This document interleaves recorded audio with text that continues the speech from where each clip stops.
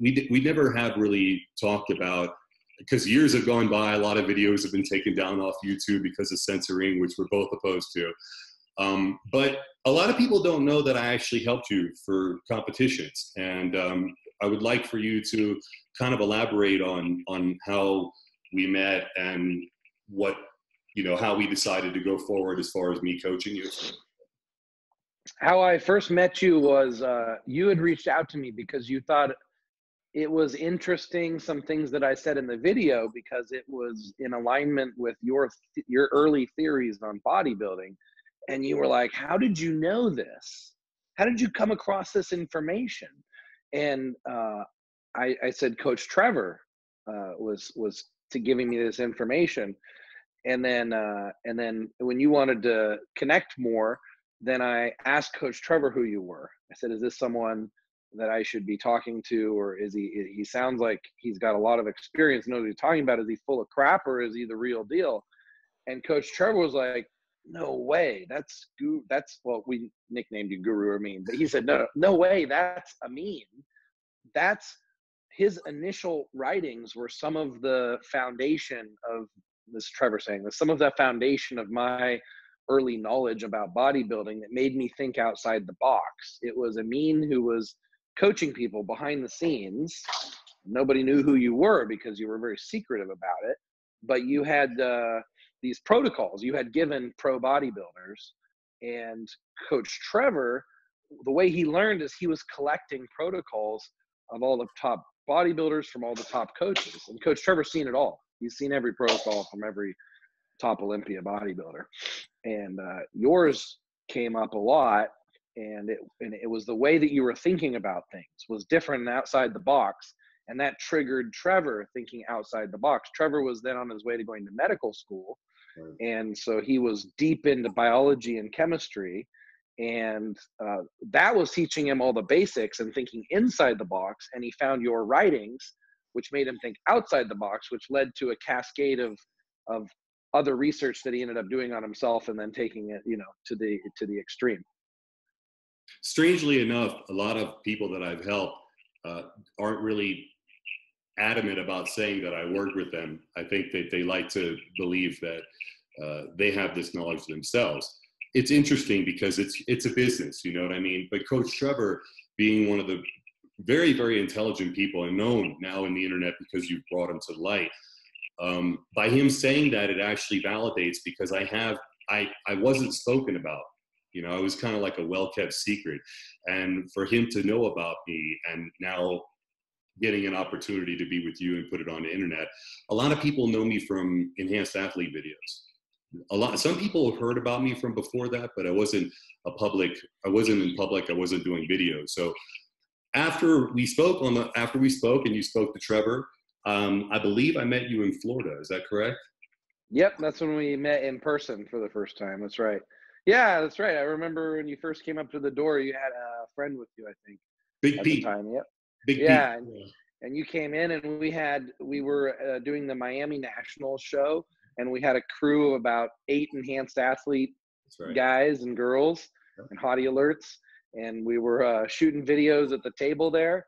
And heck, you jumped right in and started shooting videos with us and started analyzing my body composition and my hydration and my minerals. And we started talking about what to do the day before the show. And you had already been talking to me on the phone about some tips to get ready for that show. One thing stood out that blew my mind that I still think about all the time. I can say that if you want, what really stood out. Please. Okay. So I was crash dieting, and because that's what I do for shows. I prepare for shows in 2 weeks. Most people take 4 months.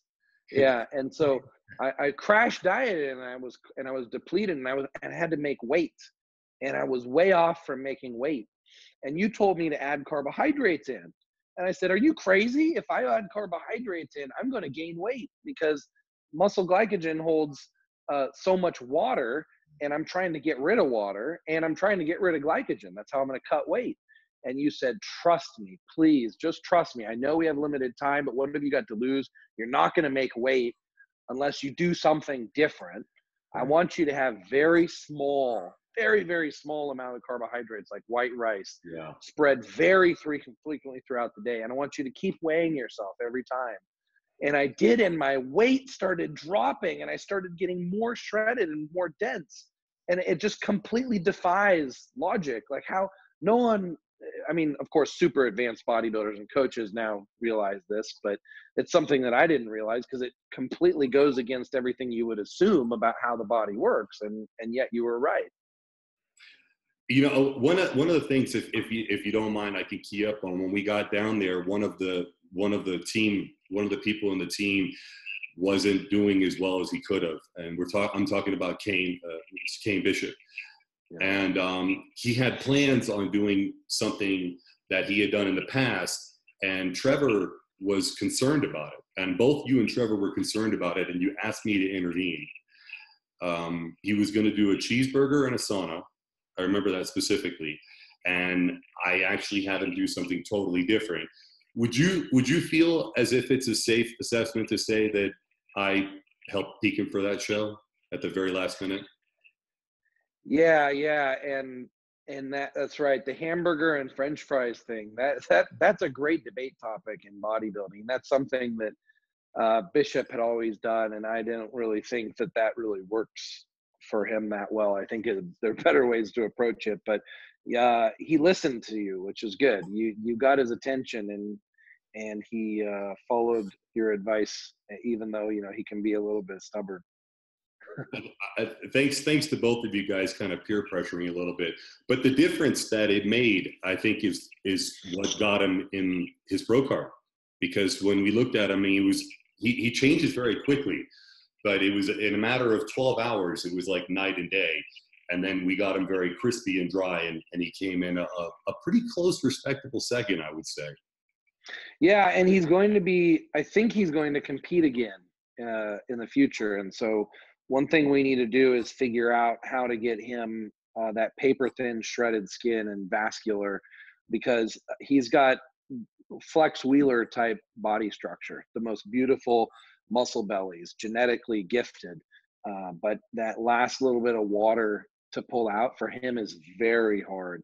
And he gets very insecure about coming in too depleted, which, at a high level like him, at a pro bodybuilder level, you have to come in full. You can't come in flat. That's it. You're game over. But at the same time, you also have to be shredded. Yeah. And he's always erred on the side of trying to come in full and losing the definition. And we really need to get him ultra shredded because he's already got the shape. Yeah, he needs to peak.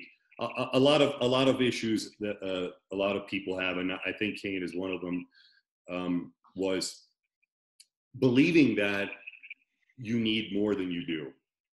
Like, he really has exceptional genetics. And I said this when I was there.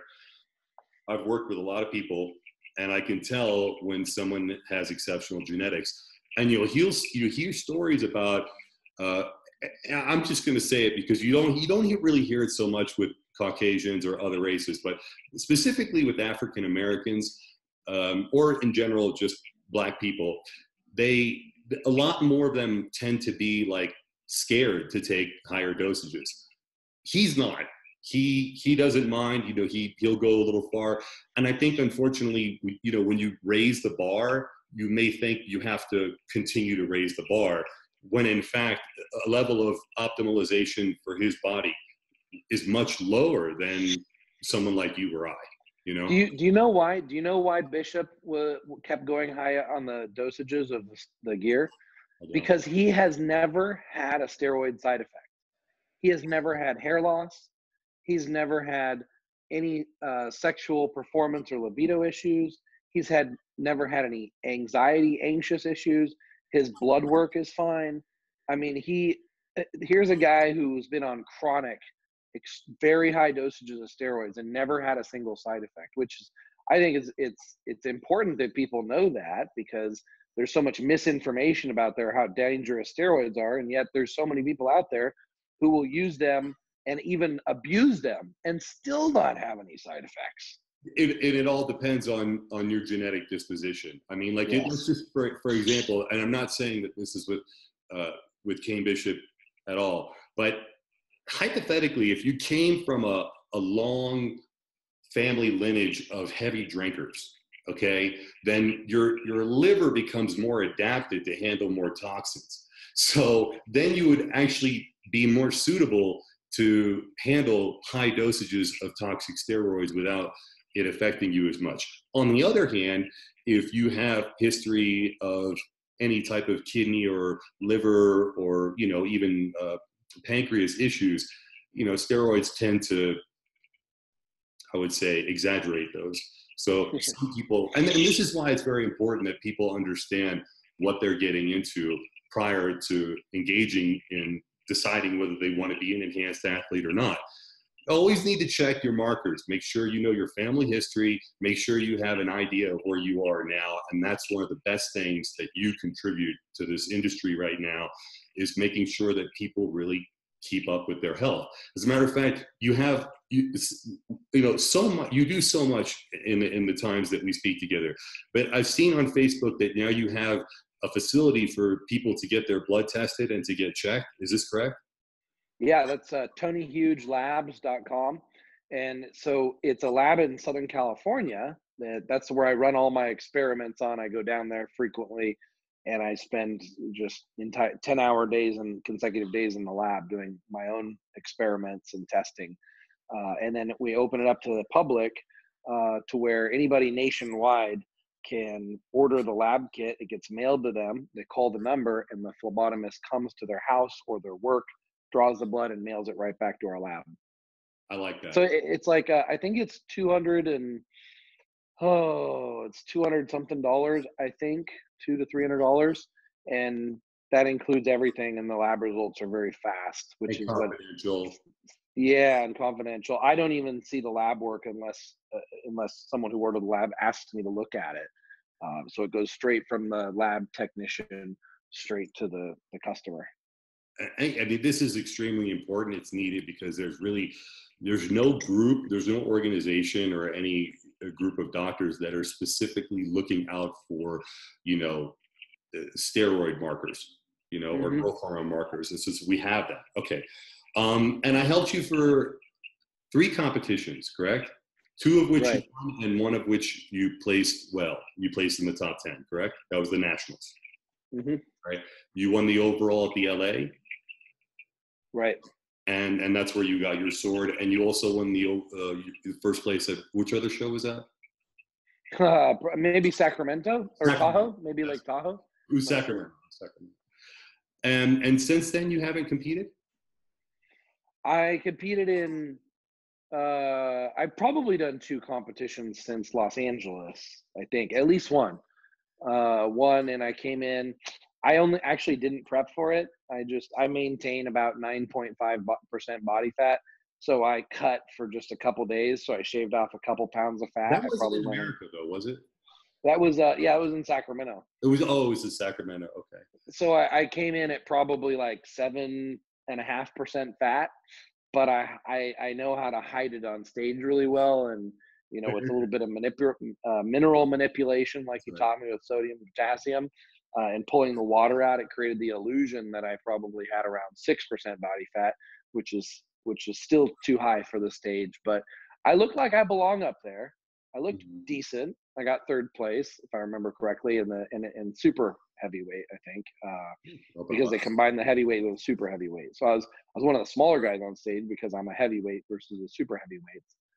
But yeah, I looked like I belong up there, but I didn't peak so well. So I'm going to compete hopefully in the near future, and this time I'll plan it a little bit more in advance, give some more time to get shredded. Good. And then I'll help you prepare for the last few days if you need me. Awesome. You did have, I remember when we first started talking, you were very against Lasix. It was very dangerous. You said that it could be very harmful. We did use Lasix for the LA. It worked well. You didn't have any cramps because we took precautions. Do you want to briefly just talk about, you know, what you trusted me a lot, and a lot of people don't know this, but you know, when Tony came to me, he's a very, very intelligent person. He's not like a lot of other people that come to me for help.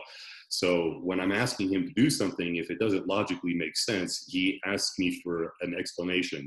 And it needs to be at a very, very precise explanation, because you're talking to someone who has intelligence enough to understand if you're bullshitting or not. It needs to make sense. So one of the things that were concerning me was, of course, he needed to drop a lot of weight really quick. We didn't have a lot of time. I remember we had like, correct me if I'm wrong, but it was like a day that you needed to make weight. And during the 12 hours, this is by memory, but you're very unique, so I think I recall this correctly. During the day, in 12 hours, you lost 7 pounds. Is that correct? Sounds about right. Yeah, that's yeah. It's been a long time, but that sounds about right. Most people gain weight during the day, but you lost 7 pounds during the day. We did Lasix. You did not cramp. You didn't get flat, and it was primarily because of the potassium chloride. Would you say? The no salt? Yeah, so something unique about my body. I mean, everybody loses minerals, but I seem to lose minerals a lot faster than most people. So I can get sodium depleted, magnesium depleted, and potassium depleted faster than most people, I think, and I'm not sure why. So I was especially susceptible to cramping in preparation for a show, from dehydration, especially from diuretics or clenbuterol. And so I was really hesitant to use a diuretic again, because I was like, I'm just going to cramp up. I'm not even going to be able to pose. But the main problem was that I wasn't preloading the potassium like you had me finally do. And when I preloaded the potassium, then I no longer had the cramping. And now I also know that because I am more in tune with the side effects of magnesium, that I also need to be loading magnesium, which is kind of probably more unique to me, but also just goes to show how important minerals are for everything. Probably the most understated thing in bodybuilding and how to use them. Calcium too. I actually, the reason I did not use magnesium and calcium with you was because I was trying to get you to lose weight. They are actually really, really good, and they should be used. But when you do use them, you won't lose as much weight. So we had to kind of take one or the other. We were trying to lose really quick, so that, but yes, absolutely.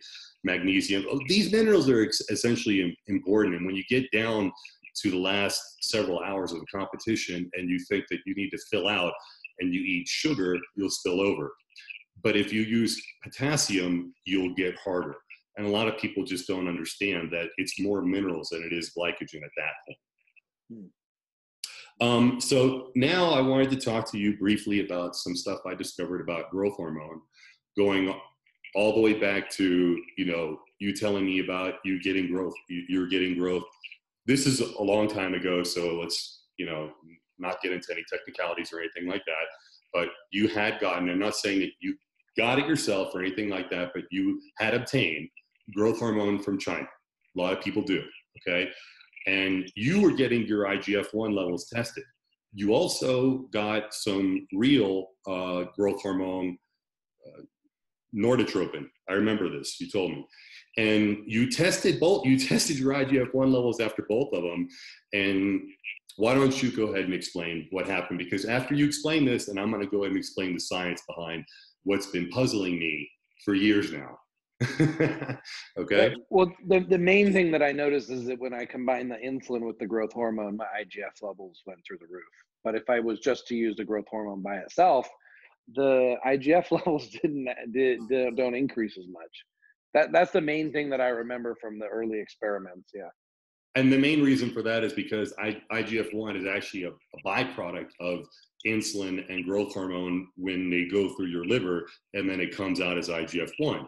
So when you take insulin and growth hormone, your liver will create IGF-1, similar to Increlex or something like that. In my opinion, because your body is synthesizing it, it is the actual best version of it that you could use for muscle growth. You have to do it in peaks, though. If you keep it high all the time, you desensitize yourself.